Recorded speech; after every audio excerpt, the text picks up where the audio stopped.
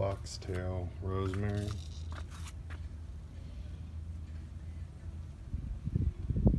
I believe July of 2018 is when I last did a video on this, and it was just real teeny tiny. Last year I trimmed it. This year I haven't. This is April. Excuse me. 2020. But yeah, look how big it is. It's grown considerably.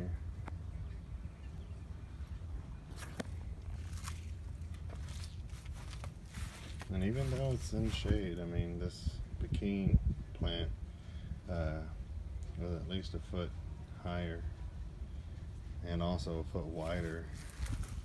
We covered up this one, so it was all the way out here. I just cut it back to what it looks like now about a month ago. But yeah, so that rosemary is thriving, even being behind another plant. It'll probably grow outwards more if this pecan bush wasn't there. Pecan pepper plant, but has a nice little home right there.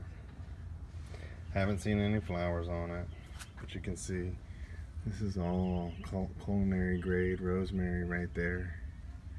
I mean, the tips are just full with it, all that white, non-woody.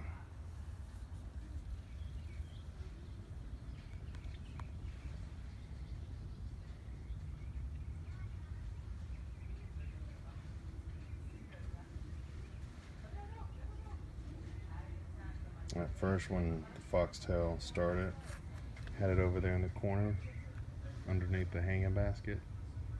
Or no, I'm sorry, behind the lemon tree, that little baby tree right there in the corner. I have a pepper plant on there right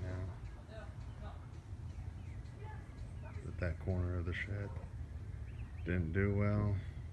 On a whim, moved it over here, and it stayed.